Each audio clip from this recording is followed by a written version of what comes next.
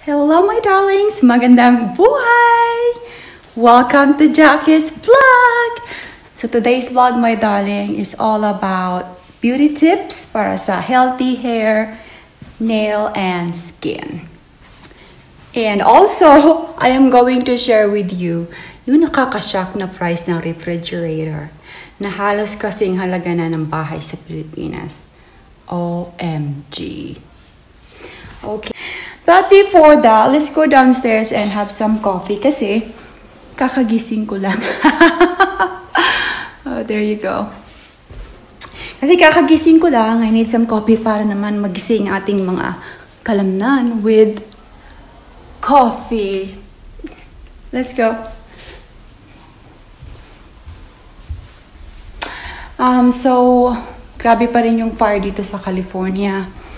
Hindi pa rin siya nako-contain 100%. So, ang air quality is very poor pa rin. So, hindi nakakalabas kasi it's delikado for your health. Okay. Now, let's make some coffee. This is my favorite coffee maker. Just that. And there you go. And then trash. 2, 3.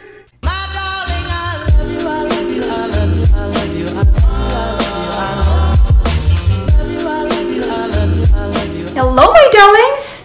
Before we're gonna proceed sa refrigerator na sinasabi ko, proceed muna tayo sa beauty tips. So, i-share ko lang sa inyo my darling kung ano yung ginagamit kong supplement to keep my hair, nail, and skin healthy. Ta-da!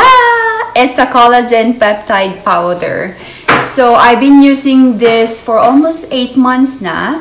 And then, you can actually put this in your coffee, in your juice, or to your food. It's a good supplement to help boost the elasticity of your skin and also within your body na hindi mo nakikita.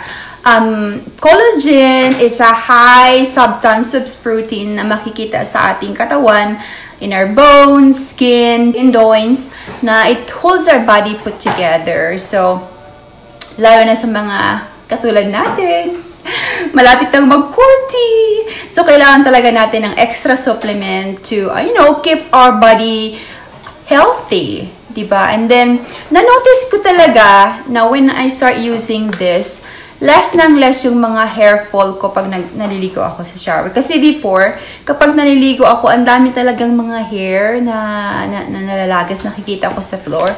So, I did a research, and then collagen powder has a good review.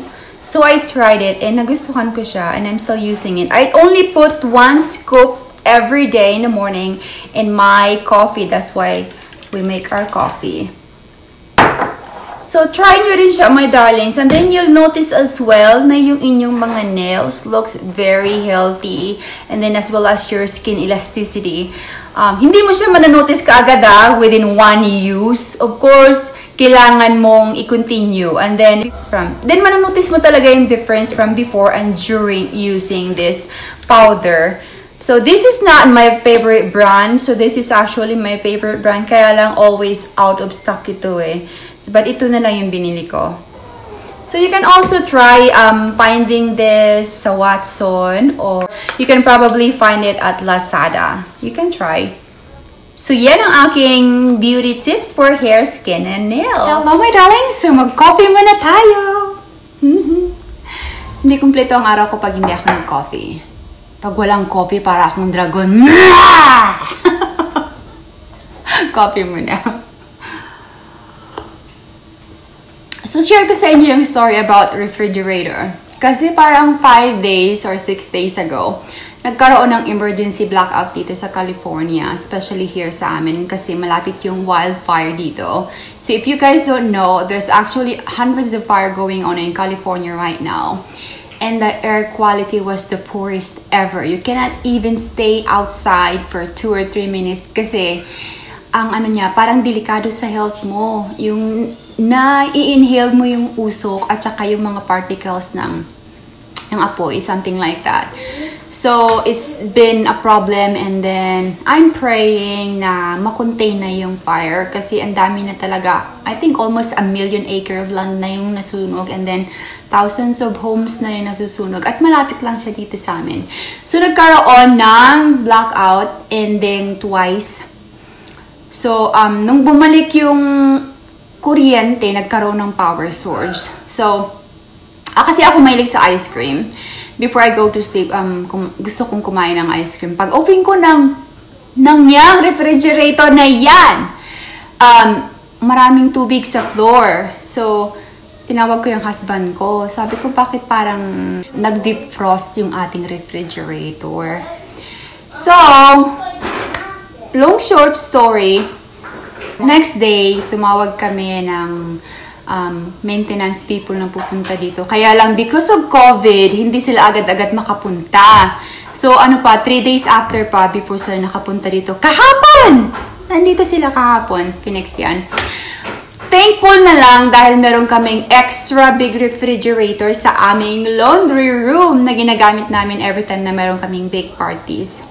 So, that time, sabi ko sa husband ko, paano kung sira na yan? Magkano kaya yung ganito refrigerator? Para naman alam natin. Oh my goodness, I was shocked. Ito yung price! Tara! $10,500. And that is like almost 600,000 pesos sa peso. I was like, holy moly, really? A refrigerator could cost like that? This refrigerator, my darling, is a GE monogram. So, mahal nga pala talaga sila. Sabi naman ng husband ko, kung talagang sira yan, we have to replace it. Parang ako naman yung pinapawisan sa presyo. And he said, if you live in this kind of house, you expected a maintenance like that. So, yeah, true. Pero thank goodness, kahapon, nung pumunta sila dito, hindi talaga sira yung ref. Yay! Ang nasira lang is yung inverter sa labas. Dahil nga nagkaroon ng power source, pagbalik ng kuryente, nasira yung inverter. So, yun lang yung pinalitan. Thank goodness naman, di ba? Kasi parang bago pa tong ref na to eh. So, yun na nga lang, kapag sa inyo, kayo nagkakarolaan na dyan sa Palawan, madalas may brown out. Make sure lang na kapag brown out, i-turn off nyo lang yung pinaka-main ng kuryente ninyo para hindi kayo matulad sa amin nagkaroon ng power source na masisira talaga yung mga gamit ninyo pag ganun, hindi ba? So, tatayo ako, my darlings, sa refrigerator na yan para ma-appreciate nyo kung gaano yan kalapad at gaano yan kataas at kung bakit ganyan ang kanyang presyo. Okay.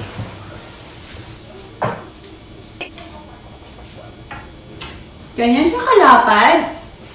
At hindi ko maabot yung pinakataas niya.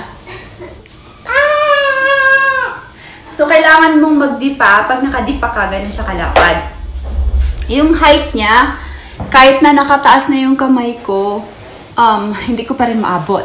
Ang tawag dito is, may tawag dyan eh, built-in refrigerator. As I remember, nung meron pang Chris TV, si Chris Aquino, pinicture niya to sa kanyang one of the show niya. Sabi niya, umorder daw siya ng refrigerator sa US na nagkakahalaga ng more than 500,000. So, yan yung klase ng refrigerator na yun, my darlings. Diba? So, yun ang aking mai-share sa inyo for today.